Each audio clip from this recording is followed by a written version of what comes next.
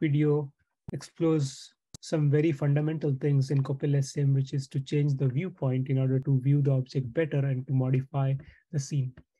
The four things that we talk about here are pan, which is to translate left, right, rotate the view, zoom in, zoom out, and fit to view. If you go in CoppeliaSim and look at the top left upper toolbar, then you'll see these icons. So we will go through this one at a time. So I've opened CoppeliaSim. I'm going to create a simple shape. Let's say a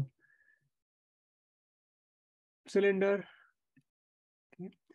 Now, if I want to zoom in, so let's start with pan first. This is translating left and right. What I need to do is click on pan, then I go to the scene, and then I hold my mouse key button, and with the tip rest, I move left and right in order to translate the viewpoint. Okay, so again, click the mouse button and keep it pressed and move left and right.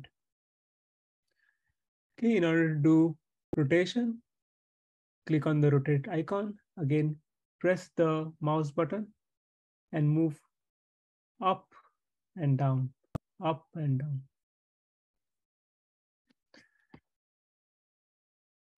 Next, let's see how to zoom. So click on zoom. And then in this case, what you do is you simply scroll up and you go closer or zoom in and scroll out. So scroll down, and so you'll be zooming away.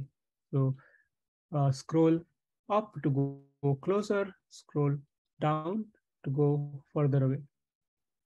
Okay. And the fit to view is something which if you press, you will basically fit the cylinder in your screen. So if you fit to view, you get this. Again, you have to zoom out, scroll down. The fit to view is actually very useful in cases where you are just lost. So for example, let me just scroll out and then rotate. And so now I see nothing in the scene.